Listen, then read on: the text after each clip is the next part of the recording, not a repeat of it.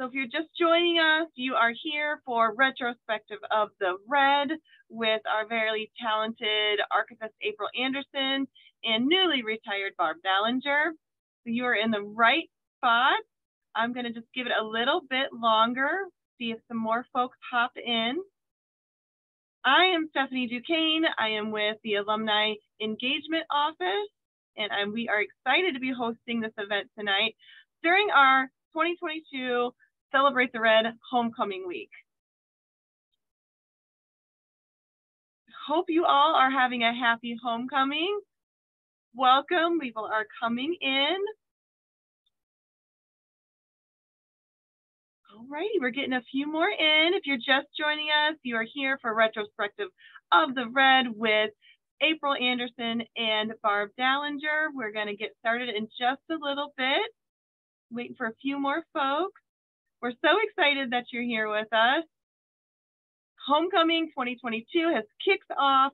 We're right in the middle of the week. Looking forward to the rest of the week. Great plans for the next few days. Weather's looking a little bit okay on Saturday. Crossing my fingers for no rain, and maybe that the weather will pick up a little bit in temperature, but I think we're going to do great. All right, well, it's 6:32 and I'm a prompt event planner, so I'm going to go ahead and get started. Like I said, I'm Stephanie Duquesne, one of the senior directors for alumni engagement here at Illinois State University, and I'm so excited to have you all here tonight to listen in on why are we red and white? I actually don't know the answer to this, so I'm super excited to learn along with you. So let me introduce our panelists tonight. Many of you probably already know these two wonderful women, but first let me introduce Barb Dallinger. Barb Dallinger is a Central Illinois native. She received both her bachelor's in music education and master's of science in education in college student personnel administration from Illinois State University.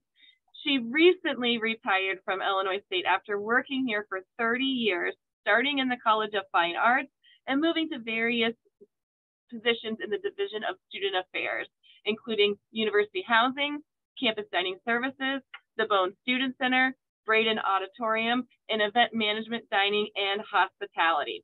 Her love of the university history started out as a graduate school assignment, which grew into various campus history presentations across campus. Her advice to campus visitors is to always take the time to read the rocks. A rich story of dedication to our students is sure to unfold. So please help me welcome Barb Dallinger to the panel. Hello. Hey, hi Barb. Hi. We're so excited you're here. This is your first. Thanks for asking. Your first like volunteer job for me post-retirement. It won't be the last. It will not be the last. So now let's help me welcome April Anderson-Zorn. April is a university archivist for Illinois State University. Anderson-Zorn earned her master's degree in library and information science from Florida State University and history from the University of Central Florida. She is a certified archivist through the Academy of Certified Archivists and holds a digital archive specialist certificate through the Society of American Archivists. April Anderson-Zorn has also worked as an archives consultant, partnering with many academic institutions and companies to help set up their archives programs. That's always a difficult bio for me to read. How did I do this time? You said archivist. Am I saying it correctly? Oh, that's how I say it. There's a very heated debate in our community. Is it archivist or archivist? And I'm in the archivist camp. So I think you've taught me well. So It's archivist in my book. All righty. Well, welcome April and Barb. I'm going to take myself off camera. I'm going to let you drive this ship. Folks that have joined us, please drop your questions into the Q&A.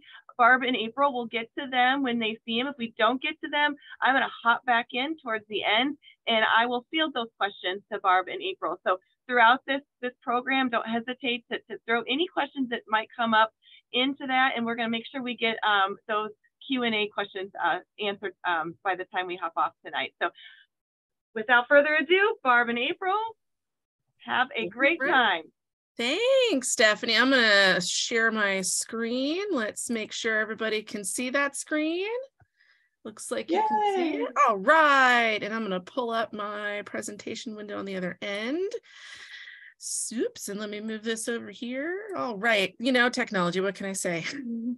So thanks, Stephanie, for the intros, and thanks again to the Alumni Association for inviting Barb and I back. Gosh, what is this, like 4 years, 5 years we've been doing this, Barb? Yeah. Song and dance. Yeah, so we've been doing this a while. So welcome to Retrospective of the Red, the history of ISU school colors, or what we like to commonly refer to ourselves as the Barb and April show.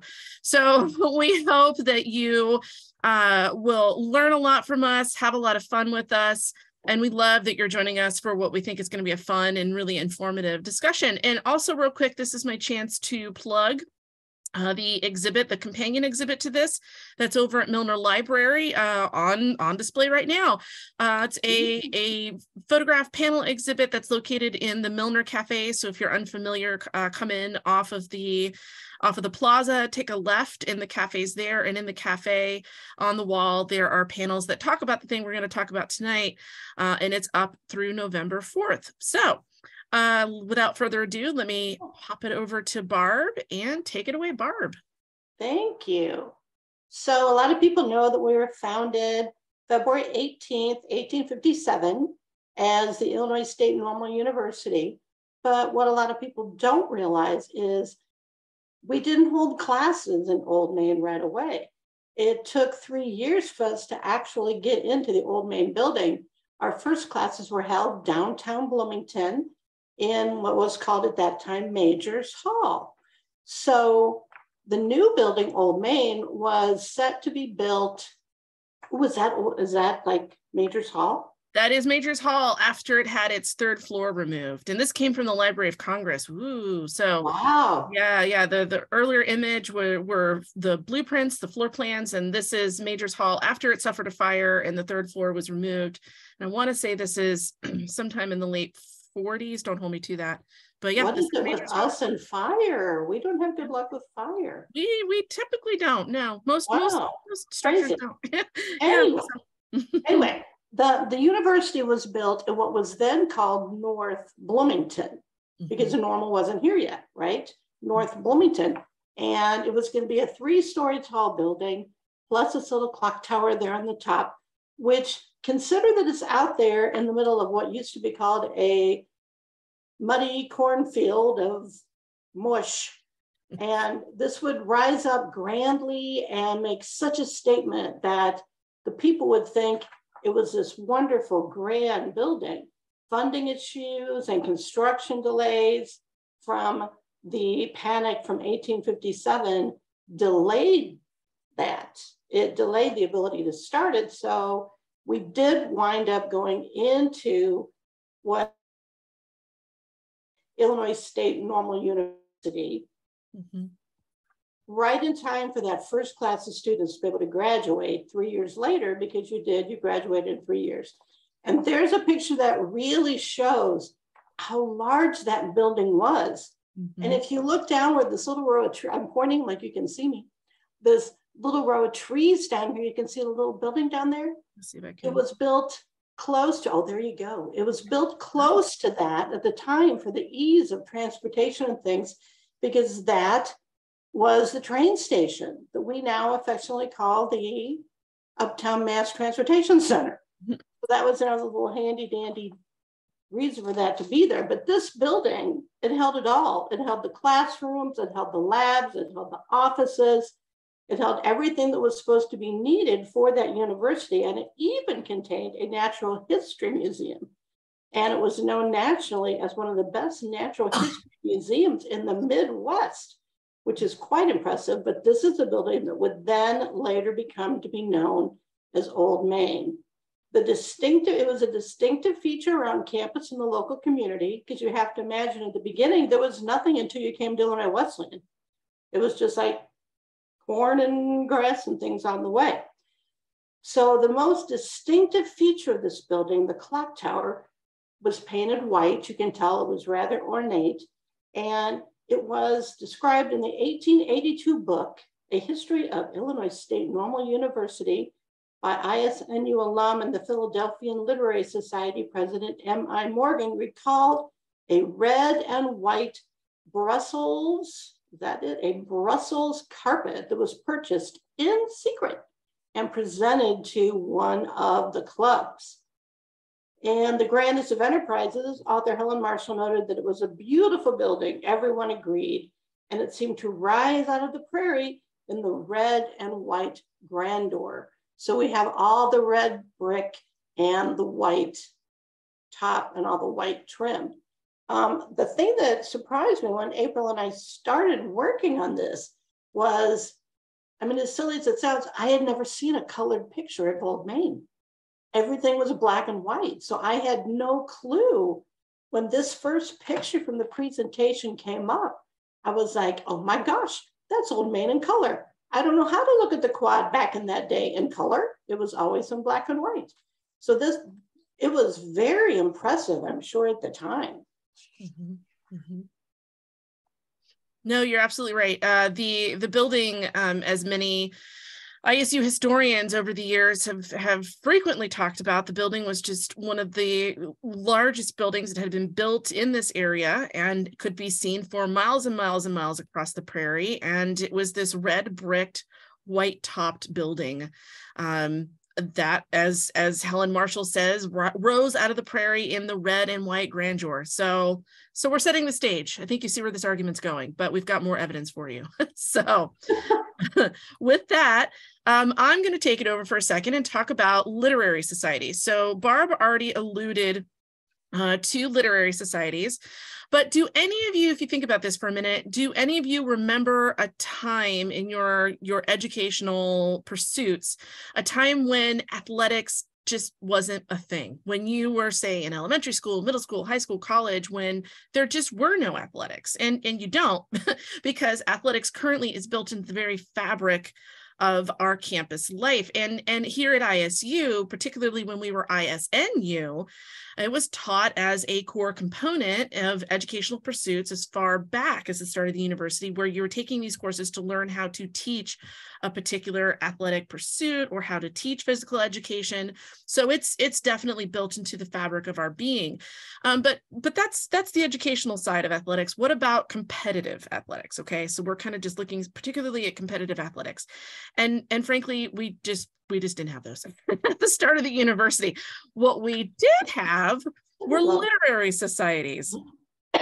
And what I know you're like, April, come on, literary societies and athletics, that's not the same thing. There's no, come on, you like, there's sports, right? There's hitting a ball with a baseball bat, there's throwing a football, there's basketball, there's running track, like that's not the same thing. Well, they would argue with you back in the day with literary societies.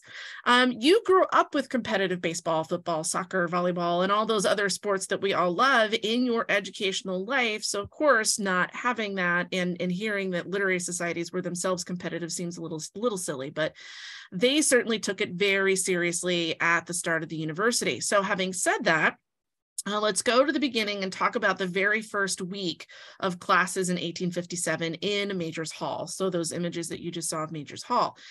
The very first week, the students, the dozen or more so of students that were there, well, dozen and then a few extra, they came together and they wanted to discuss literature, arts, advancements in science and medicine, and just have a space for friendly debate among peers and colleagues. And the way that they did this was they formed a debating society, very popular to do in the day. So they came together, they have the space to do these discussions and debates, and it only lasted about a year. It hit a snag after about a year. As we understand it in archives, so I'm going to give you the how we know it and what it probably was. As we understand it, there was a disagreement between members within the normal debating society about presidential powers, what a president of the group could or couldn't do.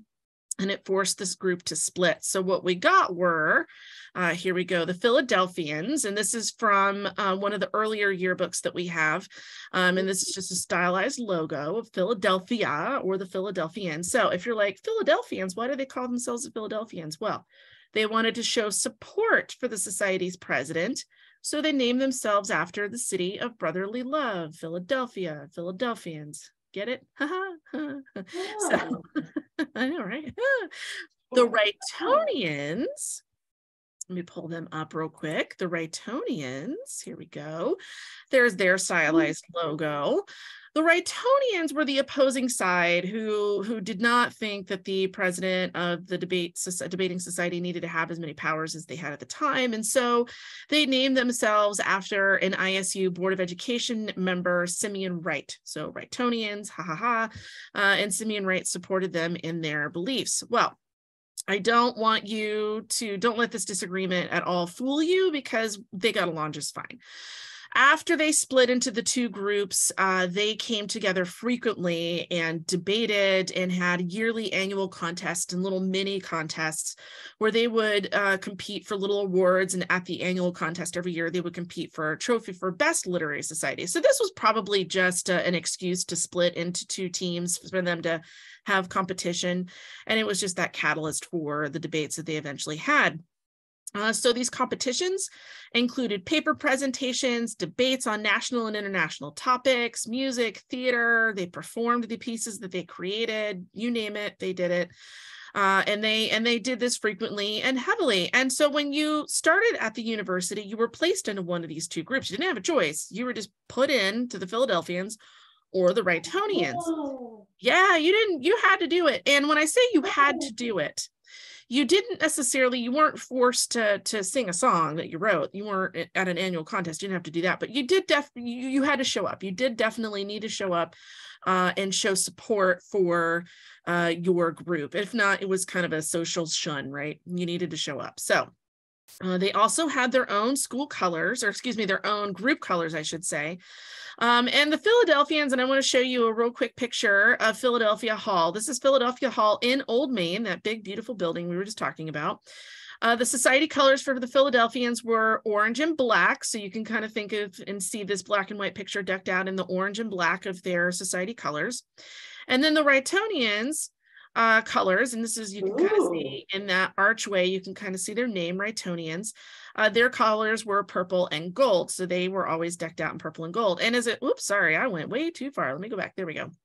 And as a quick side note, the libraries for these literary societies, the Wrightonians and the Philadelphians, those two libraries, along with three other libraries on campus, formed the initial university library in 1888. That was first founded, frankly, by Angeline Vernon Milner. I had to get my library stats in there for you. I can't not do these and not talk about the library. Barb is going to talk about this a little bit more here in a bit, but the university didn't have colors really until the 1890s. So these literary societies who have these colors and are using colors as their sort of spirit, rah, rah, rah, they were the ones that were starting to lay the foundation for school support and using these logos and these images and ways of doing that for school support and showing what that could be. And if you're asking, well, April, we don't have these anymore, what happened to them? In the early 20th century, we started to see the addition of competitive sports to the university. So literary societies and the favor for literary societies started to fall out. And membership became voluntary. You weren't automatically signed up. The increase in student population, that was the way of it. And by 1952, the groups had both disbanded and there were no more annual contests, but we were obviously very deep into school colors and we were the Redbirds, spoiler alert, we were the Redbirds by that point. But we had already developed that sense of school pride and using these elements in order to express our school pride. So, oh yeah, go ahead. From the student affairs type of the world, we talk about this being very much a predecessor almost to Greek life. Yes, very much. When one group gets a rug, the other one has to get a piano, and then all of a sudden we both have to have a piano, that competitive spirit with Greek life. But the other thing, student affairs, that we find interesting in the land of student affairs, is that classes started and it only took them until Wednesday to say, what are we going to do with them Saturday night? What are we going to do with them on the weekend? Yeah. And thus, all of a sudden, the land of student affairs, and what do we do to keep you busy and out of trouble? What do we do then? I say bring back the literary societies, but that's, that's that me. would possibly do a better trick now. That is very, very true. So let me flip it over. Barb's going to talk, like I teased earlier, she's going to talk a little bit about those early calls by ISNU students for having school colors. So take it away, Barb. Ooh, okay. So in early 1893, here we see, after a fierce battle for literary dominance between the Philadelphians and the Wrightonians, ISU students contemplated the adoption of school colors. In an op-ed in the January 1893 issue of Vedette, which I believe we see here, one student reflected on using the colors to promote the campus literary societies. And it looked like President Cook took a group of students to Champaign, now known as the University of Illinois, the State University, but now known as University of Illinois, to tour an educational laboratory. And it sounded like there were other groups of students there too, and each group appeared to have their own colors. And I think there was a little bit of a why don't we have our own school colors? So this is where a little bit of the discrepancy kind of comes in. Sorry, I'm gonna jump in real quick. No. So in 1893, in that op-ed, the students were kind of complaining, well, everybody else that comes to play us has colors, why don't we? But it's not mentioned again in any of our literature at all until that fateful that you mentioned, John Cook taking a group of our students to IUC, the State University at the time, in February of 1894, and we were already wearing our school colors. And it was mentioned in the Vedette that each member, and it's in this little article clip right here, each member of the party, our party, wore our school colors, cardinal and cream. So this is the first time that the university had reported in any way the adoptions of school colors. Everyone was at his best. Yeah. Nice. And I'm gonna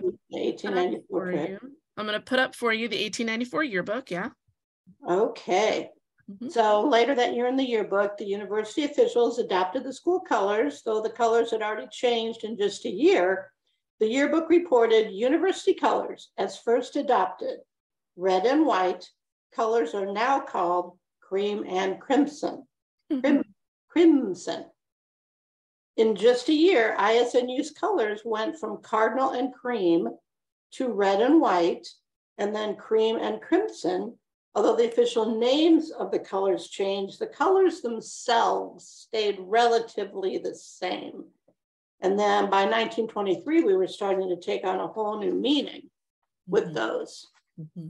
So this is a copy here of the university yells. And by the 1900s, Illinois State Normal University was, for the most part, the red and white.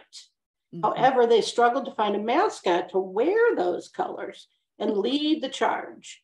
Yeah. So in the early 1900s, sports writers for the Vedette used several nicknames to describe our teachers. And that is just an interesting little early Reggie there. I'm always taken a little aback by that. Yeah. Yeah, go ahead. They used several nicknames that we're seeing here. The Fighting Teachers was so popular that the Vedette used it in November of 1921 to highlight a hard-fought football game.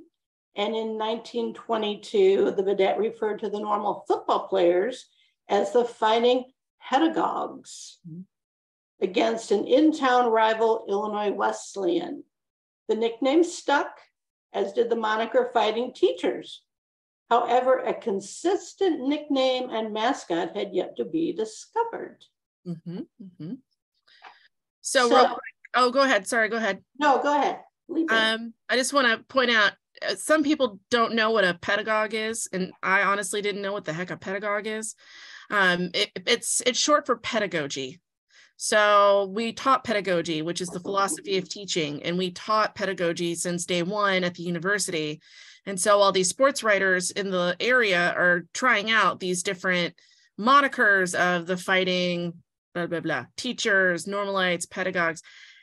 Pedagogues by far did not stick, but they, by God, they tried a few times, and you know, they were given it a whirl. I love that. The fighting teachers. Wow. Yeah. The top of the net. Mm-hmm. So we're still kind of wondering who we are, where we're going. Mm-hmm. And in the early 1920s, a four-legged contender for the ISU mascot leapt onto the scene. A stray dog, later named Wahoo, or Wahoo, like Wahoo at the game, by the students, first found friendly ear scratches from the residents of Fell Hall. He could be found lounging by the residence hall or in the steps of Old Main. Students regularly snuck him into their rooms and fed him food, spirited from the dining location. Some enterprising students even created a red blanket with ISNU stitched on one side for Wahoo to wear at athletic events. Known to chase cars away from Fell Hall, Wahoo met an untimely fate in January of 2023 when he was hit by a passing vehicle. Now, seriously, were the cars going that fast then? Well, you know, I mean, the cars aren't a feather, so it could be. True. I'm like, seriously? Yeah. The campus went into mourning and later dedicated a page to the pup in the 1924 yearbook.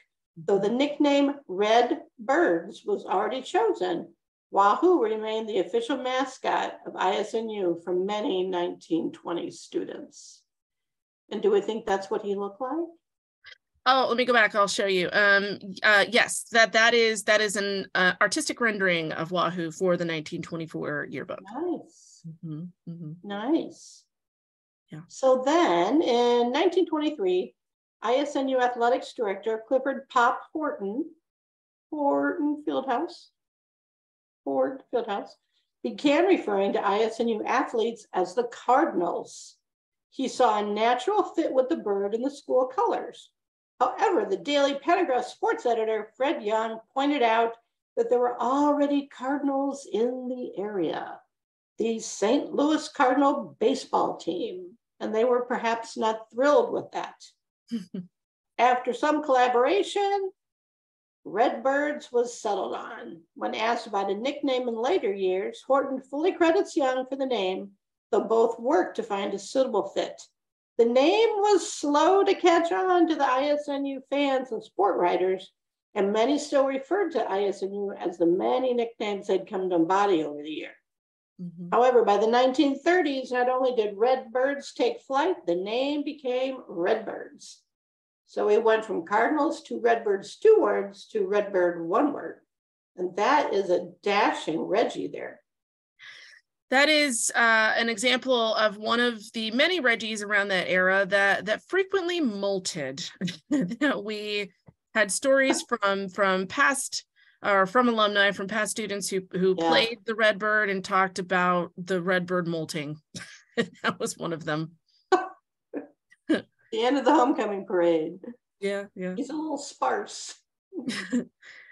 Thanks. All right, thanks, Barb. I'm gonna kick it over to today's red and white. So as we were just mentioning, the university had started to embrace the official school colors of red and white. So event decorations, uniforms, your athletics gear, all these things, including the mascot, started to feature some of these school colors that we were embracing at this point. So the colors remained relatively consistent throughout the decades. The look of the Redbird, as you see in these photos, as you've seen so far, did not. The students, particularly students that were living over in Tri Towers, were taking up the responsibility of creating and wearing the mascot uniform and going to athletics, generally athletics games, and participating in those events in these uniforms that they created themselves. While some costumes, obviously, some of these are very well crafted, others suffered from paint chips. And as I was just mentioning, in one instance, there was molting during a basketball game. Or one we'll call former Redbird told me about the time that they were sitting there in a chair and there was nothing they could do. And the feathers just kept falling off, and they kept stopping the basketball game to sweep up the feathers because there was just nothing they could do. Oh my gosh. Yeah. So by 1981, we get this guy. We get Reggie. Reggie is officially named. He is named after baseball legend Reggie Jackson by the Junior Redbird Club. They came up with that. So then, since the school colors have been incorporated into, since then, school colors have been incorporated into several traditions through the years. We have seen them in various Redbird spirit groups. Some of you may have participated in some of these bleacher cards. I've seen this called a couple of different things, but bleacher cards bleacher card section, I think, is what I see most frequently when I see these various card pictures. So lots of Redbird spirit groups. We also see, oh, here's another one. Here's a really great photo of just, right? It's just a fun photo of wearing the red and the white at a game. But you're also seeing the red and white incorporated into events, into scheduled events like Wear Red on Friday, that we still promote to this day. Wear Red on Friday was something that was started by the Redbird Pride Committee in the 2000s to spread pride and spirit for ISU. Some of you may be familiar with Red Alert, which is the official student group of Illinois State University Athletics, and they create limited edition clothing each year for students, faculty, and fans. The color is even used to name campus services like, hey, library shout out, ISU Red, which is the ISU institutional depository for material that's created by faculty, students, and staff here on campus. And things like the annual red and white football scrimmage game, obviously there's school colors attached to that. And we put it with scholarships like the Red and White Student Scholarship Fund that supports students in times of need. So if you'll allow me, Barb, I'm going to bring it full circle real quick. So absolutely. Thanks. I'm gonna ask everybody. So we've given you some points to ponder, some evidence here. So let's ask the big question. Was the inspiration for the red and white tied to Old Maid? Well, I'm gonna give you some things that I think are gonna check the yes column quite a bit. So first, we have what Barb mentioned at the top, are Helen Marshall's and other ISU history professors and ISU historians who have talked at great length about Old Main and what Old Main looked like. But I point out specifically Helen Marshall because everybody knows the grandest of enterprises. If you are an ISU historian scholar, you know the grandest of enterprises. And I have these two quotes that I pulled out in particular because I think Helen words it well. And she says at the top, with trees, flowers, shrubs, and lawn, and the magnificent building of red brick topped with a white tower and dome, the campus would be a joy to behold. So she really points out here the red brick and the white tower of Old Main. She also says later in the book, referring to Old Main, it was a beautiful building, everyone agreed. It seemed to rise out of the prairie. So leading back to this ginormous building on the prairie, rising out of the prairie in red and white grandeur. Someday above that silvery dome, a flag would float and a bell would ring out. Okay, well, so it's a little bit flowery there, but I think she makes the point once again, this frankly storied building, and I don't mean that as it's got stories to it. I mean as in a legendary building that was meant to be grandiose on the prairie. That was the building for ISNU. And she really points that out. Another check in the yes column is that it was the very first building on the ISNU campus. And when I say the very first building, yes, all right, there was a small heating facility that was built prior to it becoming a thing. They needed the heating facility for Old Main. But Old Main was the first and only building to be on this campus until Cook Hall was built in the late 1890s. This was ISNU. This was referred to frequently and only as That is Illinois State Normal University. It wasn't a classroom building. It wasn't the administration building. It was Illinois State Normal University. If someone in town needed directions, go to Illinois State Normal University. That was that building. So it was referred to by the name of the institution that it was housing, that it was educating. And lastly, I think the most important thing here, the alumni who I can still sometimes find people who remember walking the halls of Old Main. Yeah. There are many generations of students who learned their craft, who I maybe heard some stories of some students living in there. They, laughed in the building. They loved in that building. They found passions, whether in people or places or what they were doing. There are so many people in our various family circles that remember walking its halls. So it's only natural, I think, that the red and the white would originate from a building that meant so much and was so beloved by so many generations of Redbirds. So that is the ultimate argument that we make tonight to you. And I hope that you agree that Old Main's, the inspiration, and you can kind of see it in this postcard, the inspiration for the red and the white.